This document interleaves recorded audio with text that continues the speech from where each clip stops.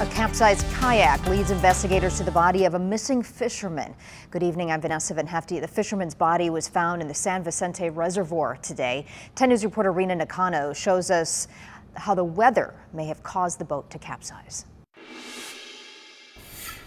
Disturbing news came into the recreation building at the San Vicente Reservoir at 11 a.m. A fisherman came into the shop there and told me, that he just reported that there's a kayak upside down. Was there a missing kayaker, or was it just an abandoned boat? While waiting for emergency crews, the rec team began their own search. We went out there and looked and couldn't find anybody right away. When dive teams arrived, they first found what looked to be the missing person's supplies, about 2 coves away from the boat launch. We have found fishing poles in the area of evidence, so we're expecting that it was a kayak fisherman. But on their second try, divers were able to locate that missing person about 15 feet away from his capsized kayak. Investigators describe him as either an Asian or Hispanic man in his 50s.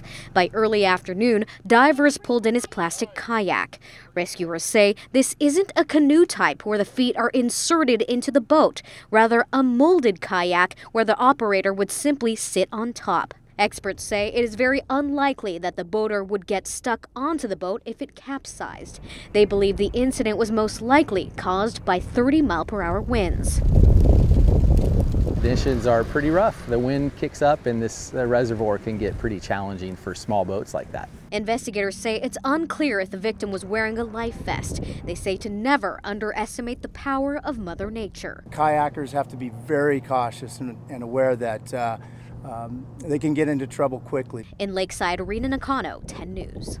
And investigators say this is the second body found in the popular reservoir in the last 6 months. In August, the body of a 12-year-old Canadian girl was found 5 days after she reportedly fell off a motorboat.